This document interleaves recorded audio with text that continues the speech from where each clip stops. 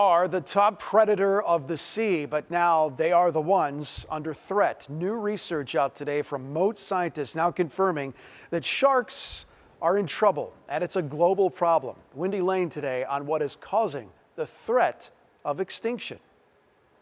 They're just beautiful animals. When it comes to sharks, they can get a bad rap. People might not realize, but most sharks are only about 3 feet long. Only a handful can be dangerous to people. And scientists say they play a big role in our world. It would be a terrible place if we had an ocean without sharks. But an ocean without sharks could be a real possibility if more isn't done to save them.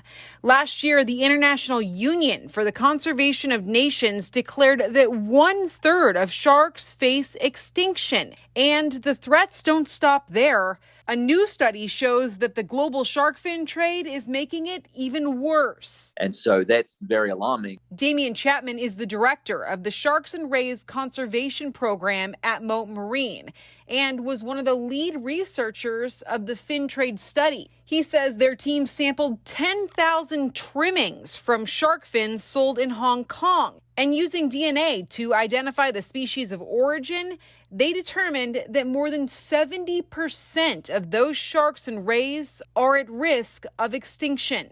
The problem is that in many cases, the fisheries and the landings of sharks is at an unsustainable level. Shark fin soup is a delicacy in Asian countries, costing as much as $100 a bowl. And Chapman says the lack of regulations are causing sharks to be overfished. They are a part of the ecosystem for hundreds of millions of years. So an ocean without sharks and their relatives is a sick ocean, essentially. It's something that we don't want to see. Chapman says he's hopeful that this new research will encourage countries to work together to create better regulations to help save the animals. It is a problem that we can solve if we just have the will to do it. In Sarasota, Wendy Lane, ABC Action News.